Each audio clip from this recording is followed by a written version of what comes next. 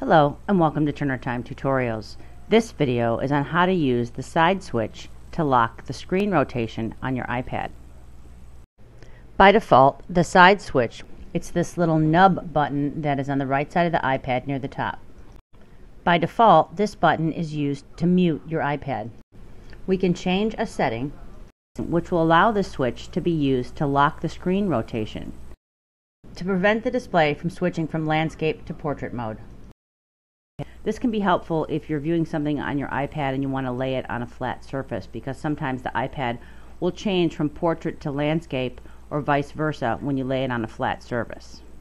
So right now, if I view my iPad in portrait and if I flip it on its side, the screen adjusts to landscape mode. I'm going to show you another way to lock the screen orientation first. If you double tap on your home button, you'll bring up the multitasking bar. Once you have the multitasking bar displayed, swipe your finger from left to right. You'll see a lock rotation and controls for your music player. So I could tap this and you'll now see a padlock, which indicates that the screen rotation is locked. So no matter what direction I move my iPad, the screen is not going to automatically rotate. So please note that when you're using the side switch for volume, you can use the screen rotation lock that's on the multitasking bar. Now let's go in and change this in settings.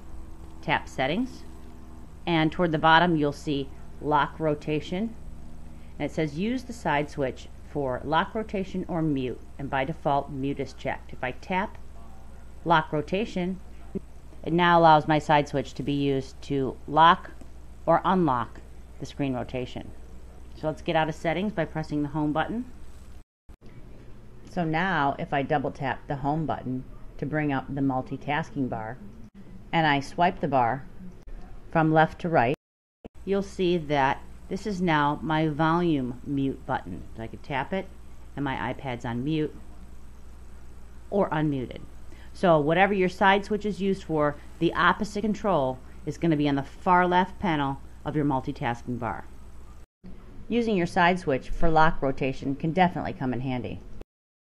If you have any questions, please email info@getturnertime.com. Thanks for watching and have a productive day.